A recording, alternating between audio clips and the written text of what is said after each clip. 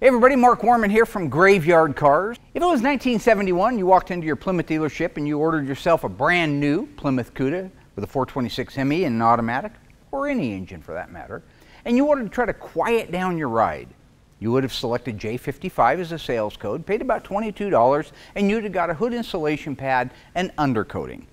Now that was great for Chrysler because they made good money on it, but it didn't really offer anything in the way of quieting down that ride. Today, we have second skin audio. We can take these cool little pads underneath the carpet, underneath the headliner, anywhere it's not seen, put them in, and it quiets them down like a new car.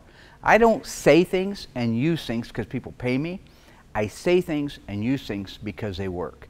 Second skin audio is my choice because it works.